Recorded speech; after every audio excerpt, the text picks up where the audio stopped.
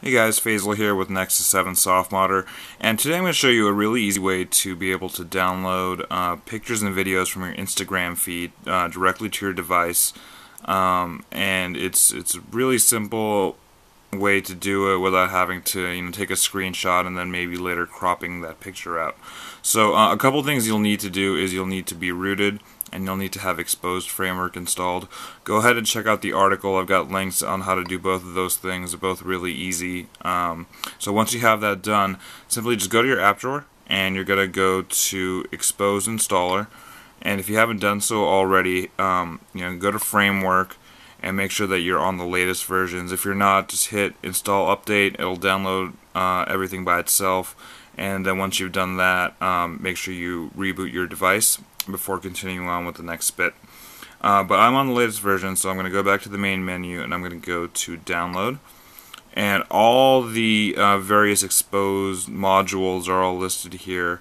I'm going to go for the one that's called Instagram Downloader. Hit that. It's by a developer named Muhammad AG, and simply just hit the download button. It's a small app, so it'll download right away and it'll install like any normal app. And then once that's done, you're going to see here in your notification shade it says Xposed module not activated yet. You can click on that or just go back to the main menu and go to modules, and then just make sure that you have it checked off next to Instagram Downloader. And once you see that, you'll see a message that you need to reboot. So you can hold the power button down and reboot, or I just go to framework, just tap reboot, hit OK.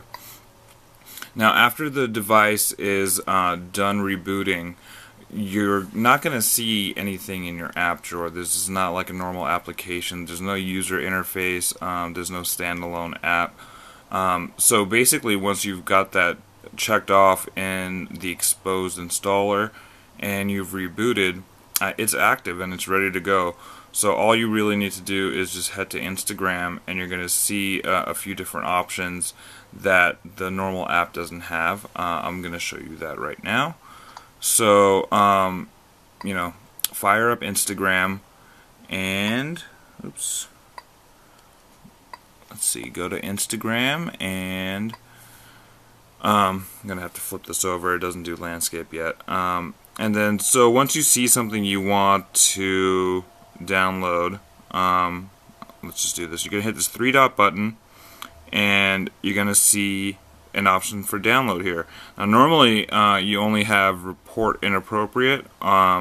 Depending on who took the picture or whether someone's tagged, you may see some other options, but download is never there.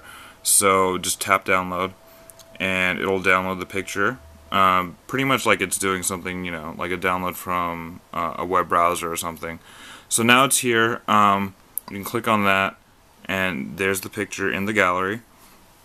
Or what you could do is when you go to gallery, this module, what it does is it creates a folder called Instagram, and everything will be saved in that folder, including any pictures or videos.